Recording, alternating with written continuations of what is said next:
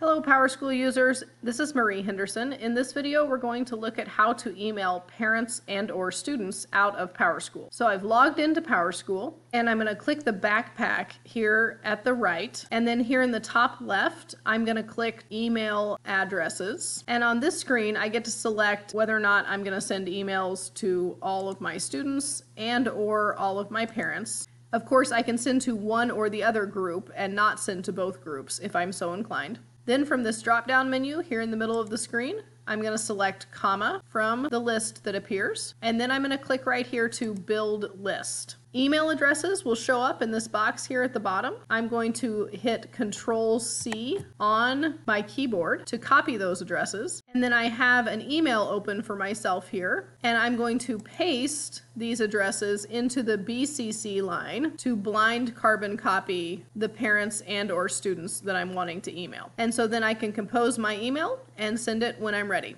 As always, if you have questions or need further assistance, please don't hesitate to reach out. Thanks, and have a great day.